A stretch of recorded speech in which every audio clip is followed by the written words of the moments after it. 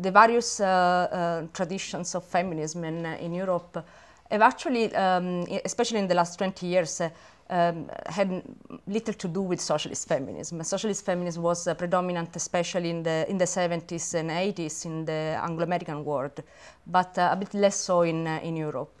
But what is interesting now is that there is a return to socialist feminism, or in any case to a class-based feminism in Europe as well.